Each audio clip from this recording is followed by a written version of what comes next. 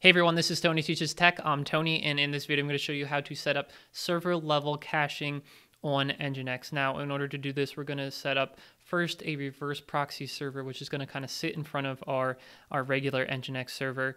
And it's going to take any request over port 80. In this other Nginx server, we're going to change from port 80 to another port, and they're going to communicate with each other over that port. And what is basically going to happen is if the reverse proxy server sees anything that it hasn't seen before, it's going to cache it, and then next time that resource is requested, it's going to serve directly from the reverse proxy server as opposed to going to the Nginx server and having it dynamically generated. So if that's something you want to learn how to do, let's go ahead and get on into the tutorial here. And what I have here is this Nginx website running at this IP address ending in 129. And I'm just going to use Chrome DevTools here to show you that there is no caching going on. So if you look at the resource here under the network tab in the response header, you'll see that there's no indication of caching happening. And you'll see later on in this tutorial that we will ultimately see some caching indicators in the response header. So let's go ahead and first move our Nginx website off of port 80 in preparation for the reverse proxy server. So if we open up a terminal window, and I'm going to log in via SSH to this IP address, and I'm going to edit the etc Nginx sites available, and for now this is just on the default configuration file. And like I said, we just want to come here and stop listening on port 80. Instead, we'll listen on port 8000. So we can do systemctl restart Nginx. And now if we try to load the website, obviously it won't work because port 80, it's not listening on port 80, but if we specify port 8000, we will be able to load that website. So with that in place, let's go ahead and set up the reverse proxy server. We can create a new configuration file at etc Nginx sites available, and we will be implementing cache in here eventually, but I want to separate those two concepts. So we'll call it cache.conf for now. And I'm going to use my cheat sheet over here. And for you guys, you can go down in the description, and I'll have these code snippets linked below, so you don't have to type them from the screen if you don't want to. Anyway, let me just walk you through this. So we have our server block here, which is listening on port 80 now. And inside of the location block, it's pretty much going to use this proxy pass to look at the upstream origin server, which we have defined up here as the server on the local host. And if you're not familiar, localhost, the IP address for that is typically 127.0.0.1 and on port 8000. So like we just specified, our Nginx server is running on port 8000. So that's how these two guys are going to communicate with each other via this proxy pass. Okay, so let's save that, and we will restart the Nginx server once again and just make sure everything's working still. So our backend Nginx server is still running on port 8000. And if we get rid of that, test it on port 80, we don't get anything, which I wasn't expecting that. Oh, that's right, because we didn't enable the configuration file. Forgot about that. So in order to enable a Nginx configuration file, you have to create a symbolic link from the sites available directory to the sites enabled directory. So we can do that with ln-s etc Nginx sites available, and then the cache.conf file. And we're just going to link it to etc Nginx sites enabled. Okay, so that's going to create the new file here in sites enabled, and any configuration files in sites enabled will become active from Nginx perspective. So now we can do that systemctl restart Nginx, and this should load our Nginx web server, which is good. Okay. Now, at this point, we still don't have any caching going on, as you can see in the response header, but let's go ahead and take care of that. Let's go ahead and implement some Nginx server level caching.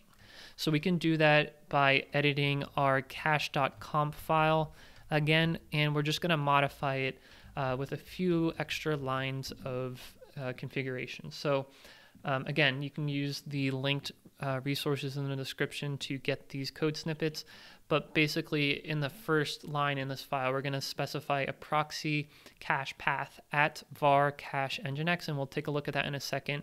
So that's where our physical cache is going to live on our web server at this path. It's going to be 2 levels deep, and we're going to call our keys zone custom cache. We'll reference that in just a second. And some other options here as far as the size and the timeout of inactivity. So down here in our location block, we're going to add some more lines of code. Configuration, I shouldn't call this code, it's more of configuration. So let's paste that in here. And we have, like I said, our custom cache, which is our proxy cache. So our proxy cache is a directive in Nginx, and we are specifying our name for proxy cache being custom cache, and that's what we're referencing up here. So that's the connection between these 2 lines in the configuration file. And we're going to specify the proxy cache as everything, meaning anything, is valid for the cache at this point. And this is just for demonstration purposes. This might not be practical if you have dynamic pages that should not be cached. But anyway, for the sake of demonstration, we're going to cache everything. And it's going to be cached for a matter of 10 minutes. So the last part here is we're going to add a header to our response. So we're going to look at the response header, and we'll be able to see something called proxy cache, and we're going to give the status of the cache as the value of that. So let's go ahead and save this. And I do want to point out one before we go on, that we want to look in the var cache nginx directory, see what's in there. And actually, if we go into the var cache, was it var cache nginx ls?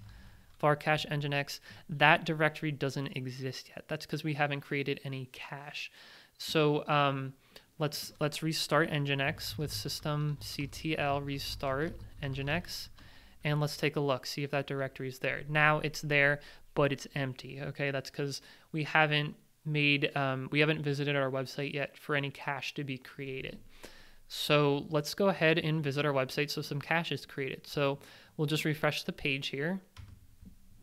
And if we look at our response header, we will see now that there's an indication of some type of cache happening.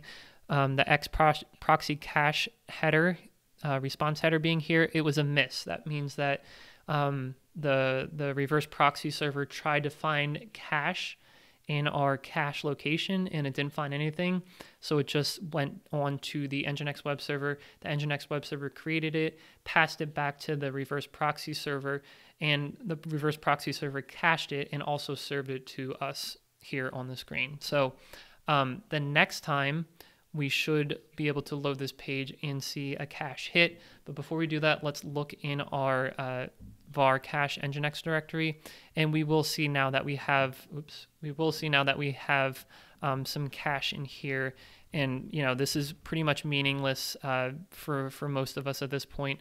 But once you dive down in, you'll see the key name right here. And if you wanted to, we can real quick just take a look at this, what this actually looks like under the hood. And you'll see the value. It's kind of garbage, gibberish, can't really make sense of it. Not really sure what's going on with that, but it looks like a binary type of thing.